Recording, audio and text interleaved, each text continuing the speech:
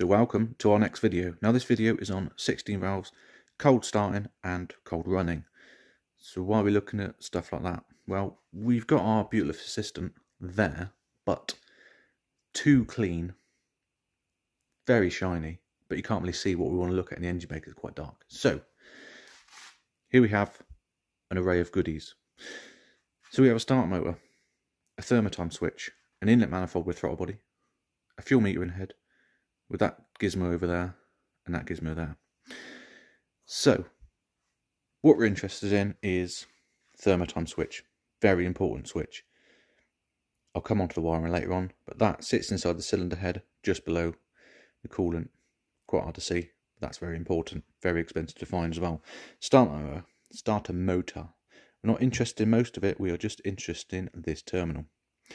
And then we come to our fifth injector or cold start valve. It's called a fifth injector because you've got 1, 2, 3, 4 injectors and another one. So fifth injector, but it's not, it's a cold start valve. And then we have one fuel line going to a meter in head. And then we have a cold enrichment valve and a vacuum line and a throttle body with a switch. So what are we looking at all this for?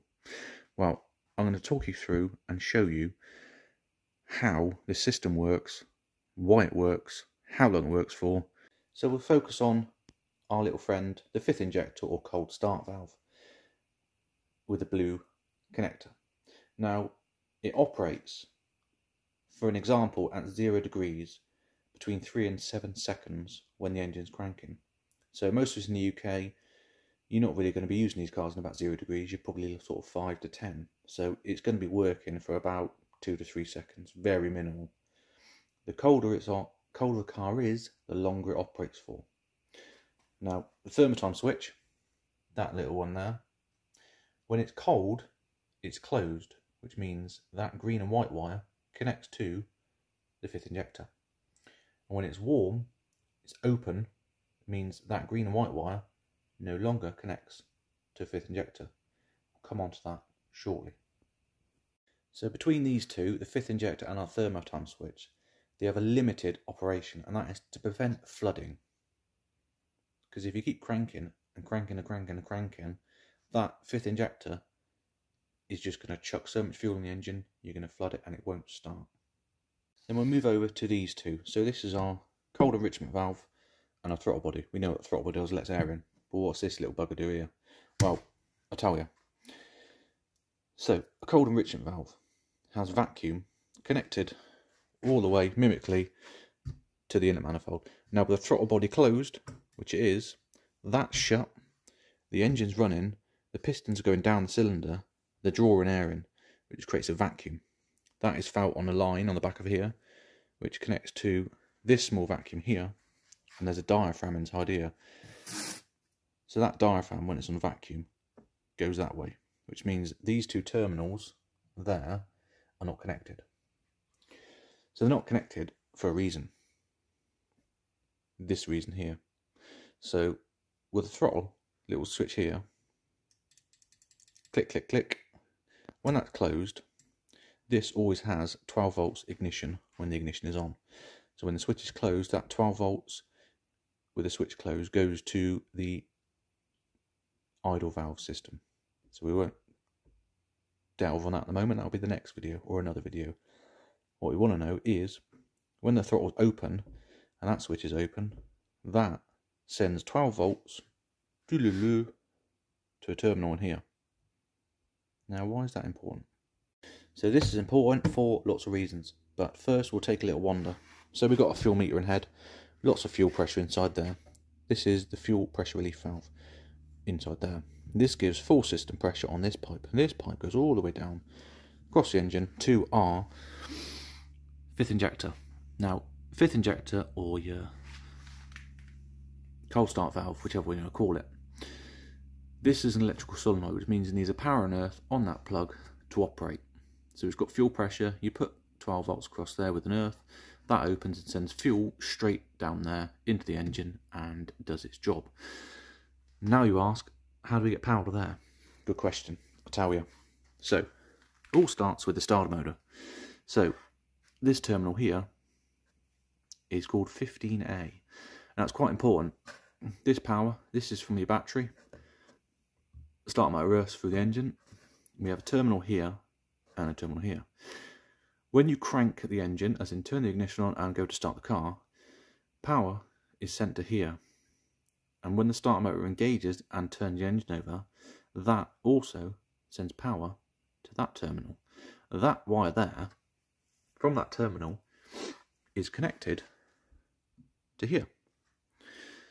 Okay, so we've got power then. So when you're cranking the engine, we've got power from the starter motor to our cold start valve.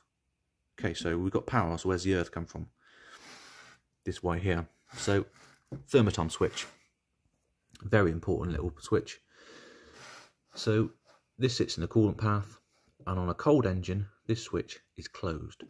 So on cranking, you have 12 volts coming into there, which assists in warming up the wire that sits inside there. So along with the engine cranking and getting warm via the coolant, it has electrical current assisting in warming it up. So when it's cold, it's closed, which means this wire is an earth wire. So this wire goes in there, into the switch, and connects from the switch to the engine, which then earths through the earth path system. That also wire connects to the other side of our fifth injector. So there's our earth. So on cranking, we have power from there to the fifth injector. We have our earth path from there through the Thermoton switch into the cylinder head. So that's our circuit, our power and earth. That then opens and sends fuel shooting inside there. So as I said, this is closed while it's cold. So when it gets warm, the engine's in idling a little bit, a couple of minutes. This is warmed up enough for the coolant, plus the electrical current comes in there. This switch is now opened, which means this does not connect to that. So we've lost our earth path. So if we need this to operate again, how's it going to work? So we'll go back to our starter motor. So as we said, on cranking, this little terminal gets power. Once it's not cranking, that becomes dormant. It doesn't connect to anything. Well, that's interesting. So why does it do that for then? Well, we'll head back to our cold enrichment valve. There's a wire from this cold enrichment valve all the way down to our fifth injector and connects to that. Interesting. So on one side of the system, when it's cranking, we have power to there. It also sends power up to this switch, but that's irrelevant because it's not connected at the moment. Remember, the engine's idling, throttle's closed. Oop. We have vacuum, which means that diaphragm is pulled that way, so that power is not connected to anything. Again, it's dormant, it doesn't do anything. And now, when the engine has been running, like I said, that's dormant, still connected to that, and connected to that. So now we go on to our throttle switch. So our throttle switch, as I said, when it's closed, covers idle inside. So when it's open a touch, that is sending power to this side. Now that's interesting because we need this is connected to a fifth injector over there. So we're closed, we're idling, we've opened. The switch has now sent power to our little friend on the left. And then the person goes boom, dumps the throttle. So the butterfly's open. We've lost our vacuum. We've lost our vacuum, which means that valve diaphragm has gone back across there. And as we know there's power there, that diaphragm now makes the circuit, which sends the power from the micro switch into here, which crosses over to the other side, which as we know links to a fifth injector. It also links to the starter motor, but that doesn't connect to anything, so we ignore this section here. So now with the micro switch sending power to the cold start, it has a new power feed. And while the engine is cold, we still have an earth path. So this is our second side. So the first side is cranking, power, boom, earth, injects fuel. Now it's not cranking, it's now running and idling. Switch is closed. No power going to that, but we've still got an earth. Throttle's opened, the vacuum is lost, the diaphragm goes across, 12 volts from the micro switch to there, all the way down to there. That's our new power source. We've still got our earth, so every time you dump that throttle, open it, the vacuum's lost, power goes to that then operates and puts more fuel in. Now again, that only works until the engine's warmed up, switch opens, the earth is lost, there's no earth on that now, but even so, every time you dump that throttle, it still sends power to that, but because now we've lost our earth, that won't operate. So hopefully that has shed some light on how and why our two cold start systems work. Our cold start valve, 5th injector, and our cold enrichment valve. Again, pretty simple items, but they're quite complex when you think about it. Now without that starter motor doing its little switchy thing, the system wouldn't work, which can also lead you into other problems if you update your starter motor and it doesn't have the right terminal.